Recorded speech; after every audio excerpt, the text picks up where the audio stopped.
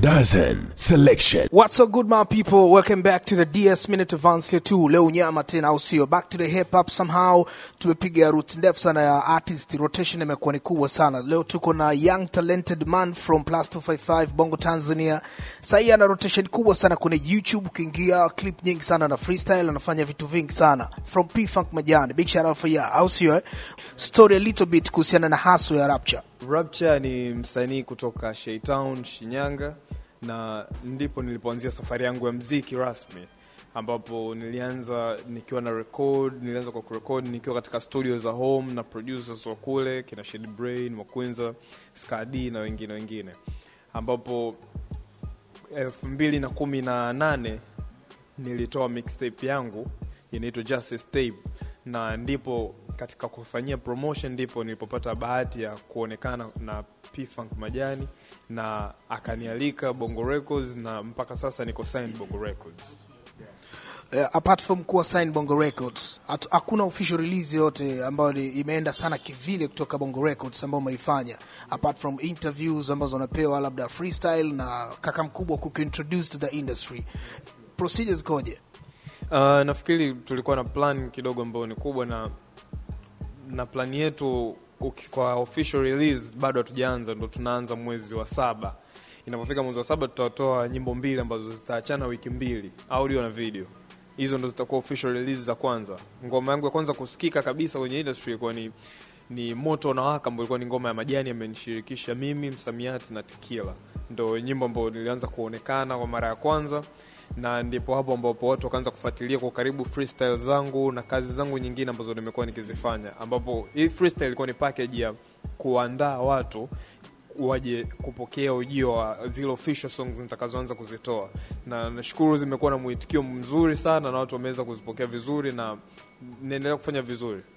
Yeah. Maisha freestyle yako vipi sasa hivi? Una make anything?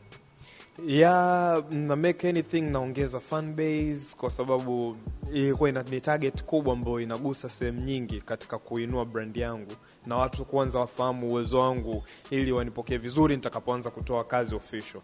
Kwa hiyo fan base imekuwa, na pia kuna manufaa mengine mengi tu ambayo yanakuja ndani, kuna michongo mingine inaendelea kuipata kutokana na hizo freestyle. Kwenye rap game kuna vitu vingi vipo, au sio? Umevikuta na vingine unaweza kuintroduce na vingine ukaviacha, vingine ukaendelea navyo. Jambo moja ambalo huwezi kuendelea nalo kwenye rap game, umeona ni common, yani iko common na lazima uliache ili procedures nyingine ziendelee, ufanye rap ambayo ni modern.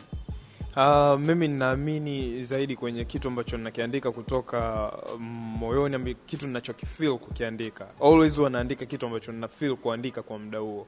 Ndio maana utakuta kuna tracks nimefanya za aina tofauti tofauti, rap ya aina tofauti tofauti. Kuna muda nimetoa story kama kisanga, nimeelezea kama drama, stories za mapenzi na nini. Kwa hiyo naandika kulingana na feeling ambayo niko nayo kwa muda huo, na mimi niko zaidi focused kwenye uandishi, kuhakikisha ninakuwa tofauti na wengine kwa namna ambavyo mimi ninaweka lyrics zangu zifanane. The way ambavyo picture lyrics zangu ndo namna ambavyo inaweza kanitofautisha na mtu yoyote, na ndo kitu ambacho ninaamini kitanifikisha pale ninapotaka. Wakina Fid Q, Nikimbishi, Songa pamoja na Lunduno, yani tuseme kwa ujumla watu waliofanya hip hop ambayo ilikuwa si commercial hip hop as they said, waliofanya hip hop na kuheshimika Tanzania walikuwa na uandishi ambao una formula moja, si ndio? Mbokuja ku-challenge huo. Hapana, kwa sababu hao wote waliowataja ni watu ambao mimi nimekuwa nikiwasikiliza kwa muda mrefu sana. Yani nimezaliwa nikakuwa nikawakuta wanafanya, nikaanza kuwasikiliza. Mtu kama One The Incredible ni moja kati ya mabrother ambao wameni-inspire sana. Nimekuwa nikimsikiliza sana, nikasikiliza, yani nikamfuatilia, muziki wake anaofanya, na ukanihamasisha kwa namna fulani mimi kufanya kitu hichi ninachokifanya. Inawezekana nimekifanya kwa namna nyingine, lakini kuna kitu ambacho ni learn kupitia yeye. Kwa hiyo sio kwamba katika namna ya kuwa challenge, lakini pia ni kuangalia mabrother wamefanya kitu gani na mimi ninafanya kitu gani kwa nafasi yangu. Jamii haiamini sana young rappers ambao wanatoka. Kuna watu wanachana sana generation hii, au sio? Lakini hawaaminiki sana. Trust inajengwa na nini kwenye rap game? Trust inajengwa na namna ambavyo una present kile ulichonacho kwa watu wako unao target, na inategemeana sana na target yako. Unaweza kwa hujaaminika kwa sababu wale ambao hawajakuamini pengine sio target yako ambao ulikuwa umeitarget. Kwa hiyo mimi naona kwamba na nafasi ya kuaminika kwa watu kwa sababu ya kitu ambacho mimi plan yangu nilonayo na watu ninao target. Yeah, pengine watu unao target hiyo ikoje hiyo? Kuna group la watu ambao una target them. Yaani you target na ni wako wapi hao watu? Kwa kiasi kikubwa ninaangalia muziki wangu uwe household music ambapo katika kila yani niguse kila mtu. Kama nikisema kila nyumba ninapita nyumba 10, lazima kuwe kwenye kila nyumba kuna mtu anamsikiliza Rapcha. Ndio kitu ambacho target ambayo ninayo. Kwa hiyo ninafanya kwa namna tofauti. Inawezekana ukaona nimetoa muziki umebezi sana kwenye nani fulani, lakini kuna kitu ambacho nimekitarget hapo kwa muda huo. Lakini plan in general iko hivyo. Wasanii wengi ukiwatajia P-Funk Majani, kuna watu wana sura tofauti, perceptions. Mtu anasema labda P-Funk kutokana na story zake, labda timua wasanii zile.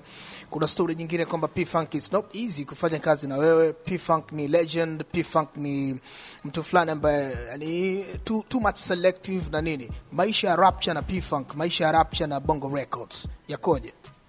Maisha ya Rapcha na P-Funk, maisha yangu na father P-Funk yamekuwa ni maisha ambayo yako very positive na yako vizuri sana tangu mimi nimeweza kukutana na P-Funk kwa mara ya kwanza, kwa sababu ninakuwa ninafanya kazi na mtu kama boss na kama baba.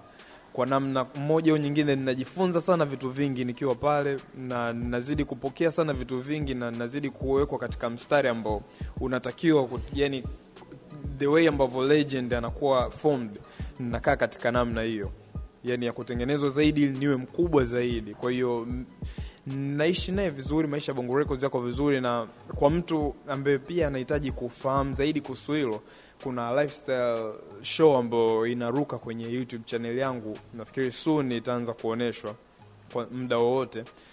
Inaonesha maisha yangu, harakati zangu na nini, vitu tofauti. So kupitia hiyo unaweza kufahamu zaidi the way ambavyo maisha ya Bongo Records yako, the way ambavyo mimi ninaishi na Father P-Funk Majani.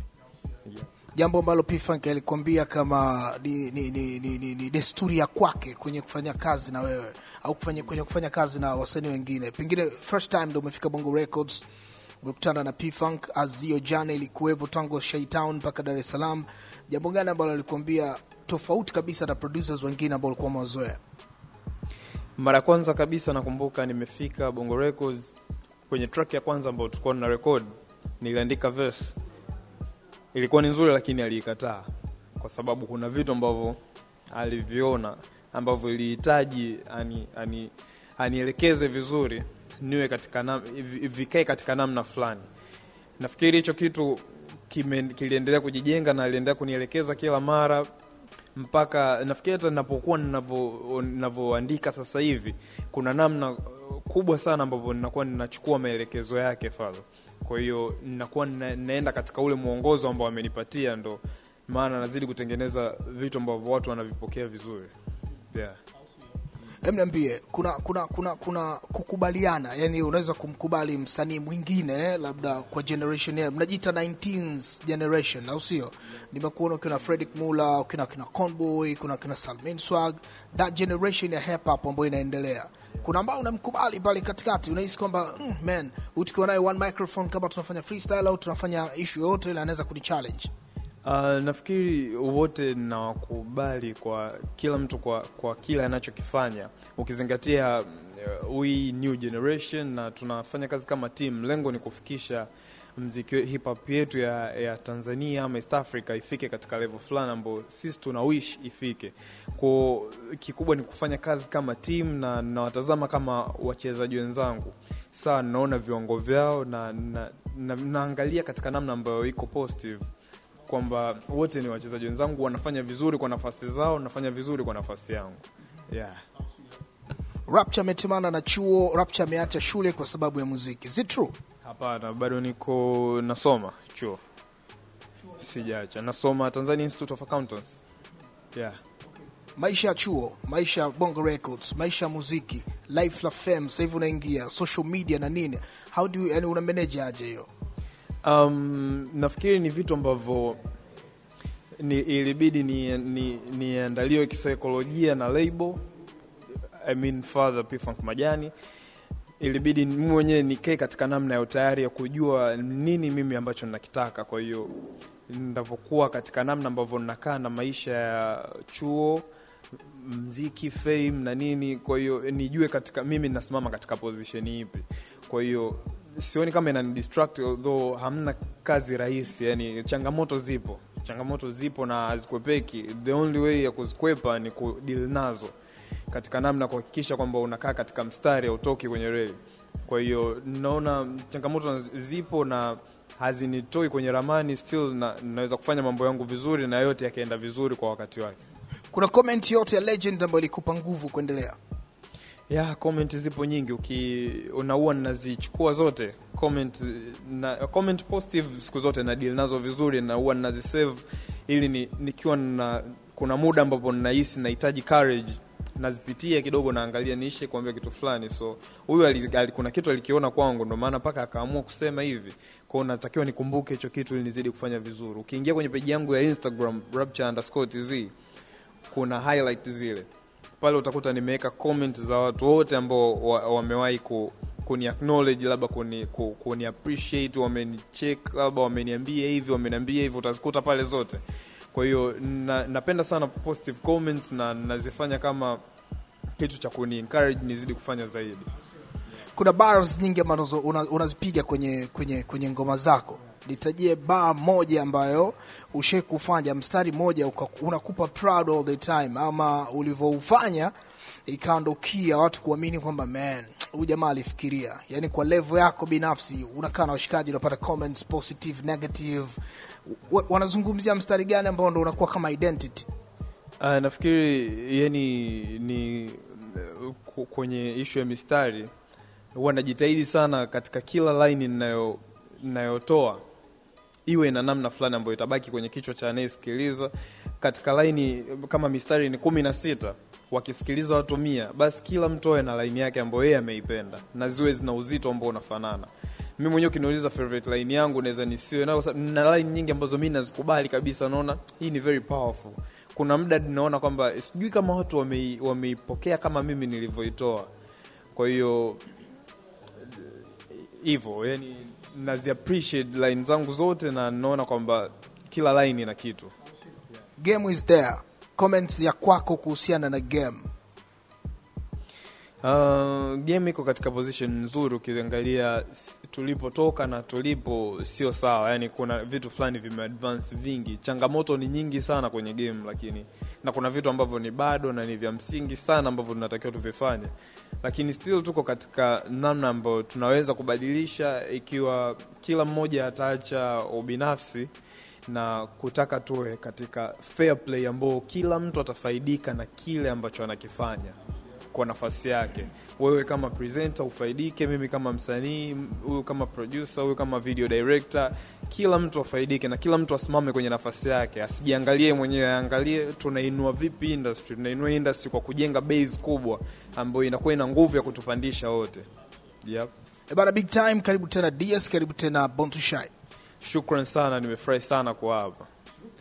Na vile ninapenda kuwafahamisha watu kuwa na clothing brand ya Wanangu 99. Wanangu 99 ni wana ambao wananisupport kwa 99% na wana ambao wako real na mimi kwa 99%. Hiyo unaweza kupata t-shirt, unaweza kupata caps, pullover na nini. Pia ukifollow hiyo page utapata updates pia za nguo za Bongo Records, outfit za Bongo Records, outfit za Majani, na kila kitu unaendelea kuwa updated. Pia tuzidi kuwa connected as vision nilionayo ni kubwa na inahitaji watu ambao watanisupport, na support inaanzia hapa home Tanzania, East Africa.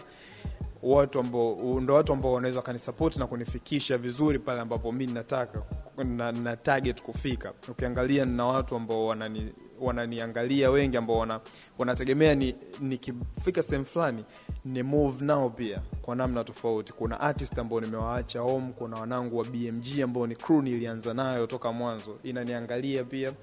So all I need is support. Kuna wasanii kutoka home pia wanafanya vizuri sana, Shaytown, kuna Eusebio pia ambaye anakuja na EP yake hivi karibuni, Friday Po, Chata, Nonstop, Dashi, Amanton, na wasanii wengi sana ambao wanafanya vizuri, Michu kutoka Shaytown. We all need support, na support inatoka kwa sisi wenyewe. Tukishirikiana ndo tunaweza kufika pale ambapo tunataka. Yeah.